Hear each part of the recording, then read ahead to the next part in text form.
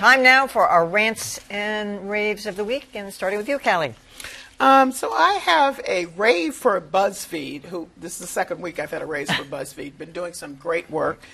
They did a story from the World Economic Forum in Davos about the young climate organizers. And AP sent out a photo, this is again about these photos, showing 4 of the young organizers, but without Vanessa Nake, but the only black, the African climate. She's from Uganda. And they cropped the picture. She was there. They just cropped the picture. So you see, that's what the picture is supposed to be. Then they deliberately cropped her and sent it out.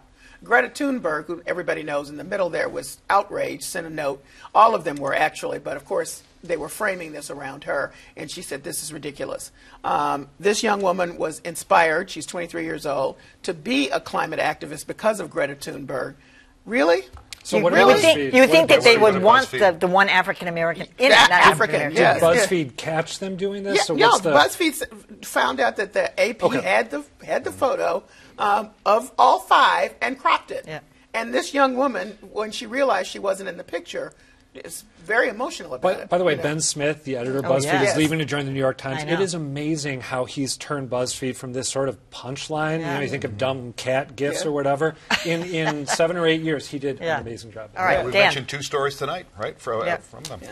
I have a rave for the Boston Globe. The editor, Brian McGrory, sent out a memo last week that said that after talking to a number of activists in the African-American community, they've decided to uppercase the term black when it is used to describe race and culture. And this is something that I think a lot of places have been moving toward over time. And I think it's great that the Globe is embracing it. I hope the Associated Press follows suit because their style book is the one that most people follow. Well, maybe when they stop cropping pictures, they can do that. Yes. I have a rant for the former Florida Attorney General, Pam Bondi, who is one of President Trump's attorneys presenting evidence this past week on the floor of the Senate in the impeachment trial. She testified or presented evidence, made arguments on Monday and yesterday. Monday I was watching, and I was just struck. She was making the case against Hunter Biden and the Bidens, and she cited as evidence several references to the so-called mainstream media. Take a look. The House managers talked about the Bidens of Burisma 400 times. But they never gave you the full picture. But here are those who did. The ABC White House reporter, ABC, Good Morning America, The Washington Post, The New York Times.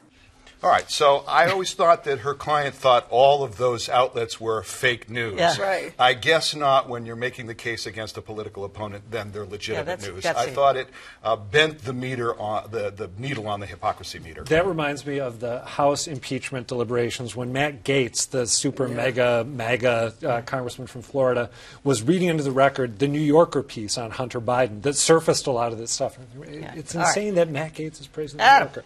I want to rave as well. I hate to be soft on the Globe like we're being here tonight, but I want to rave about a piece that Stephen Ear did for the Boston Globe. He tends to do their sort of quirky stories, but he did a piece I really enjoyed reading about the view that you get on the Longfellow Bridge when the red line goes across it. It is a view I remember being dazzled by when I first moved here, and it's I love journalism that creates a strong sense of local place. I also love journalism that sort of reminds you of details about where you live that you might have become inured to but are actually really magical. It was a terrific read, and I loved it. Interesting. Oh, well, don't feel bad. It was great.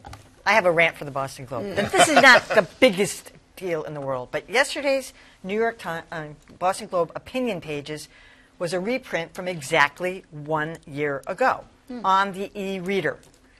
It took them 4 hours to change it. So put that up. So that's from January 30th, 2019.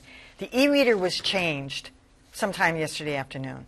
But if you look at the e-paper, it still has that up there.